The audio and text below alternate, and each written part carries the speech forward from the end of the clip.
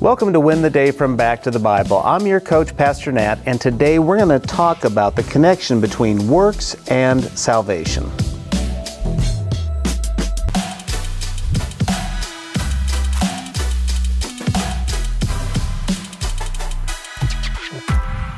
Have you ever seen one of those cartoons where the character has jumped out of an airplane and what do? They dig in their backpack only to find an anvil. What they were looking for was a parachute, but they don't have one.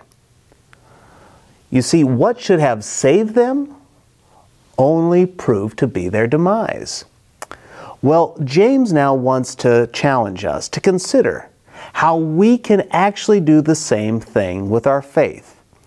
Here is what he writes in James chapter 2, verse 14. What good is it, my brothers and sisters, if someone claims to have faith, but does not have works? Can such faith save him? As we've said, the book of James is one of the most practical books of the Bible.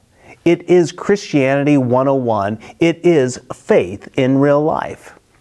But we have to remember, the book of James is not written for non-believers on how to pretend that they are saved. It's a guide and a reminder for Christians to live out the reality of their faith. That is why James begins by saying, what good is a faith that doesn't prove itself? Our neighbor to the southeast of Nebraska, it's Missouri. It's what we call the Show Me State. Now, it got its nickname from a representative who basically said, talk is cheap, show me. This is what James is saying. What good is a bag that says parachute when it's empty or full of weights? It's not gonna save you. What good is a bottle that is labeled Tylenol but is full of arsenic? What good is a credit card if it has no credit? None of these are what they claim to be. They are useless, if not deadly. James uses this regarding faith. You can claim to be a Christian, but if you live like a pagan, something is wrong. You see, not every kind of faith saves. Only faith that relies solely on the grace of God.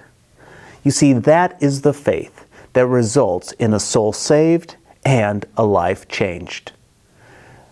Jesus said as much in Matthew chapter 7, verses 16 to 18. Now, James will continue to develop this teaching, but remember that this verse is not a one-off, but rather building a case for authentic faith. So far, James has identified some marks of saving faith.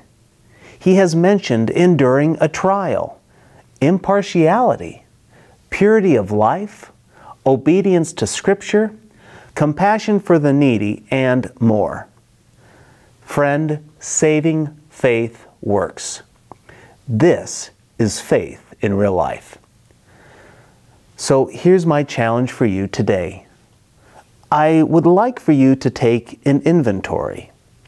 I want you to take an inventory of your life for the past day, for the past week, or if you would really like, do it for the month. If you were to make an assessment of your time, your treasure, and your talents, what evidence does it show? Does it point to heaven, or does it point to hell? Now, Christ doesn't expect perfection, but instead a posture towards loving obedience built upon the grace of God. Today, follow Him, and if you do, you will win the day.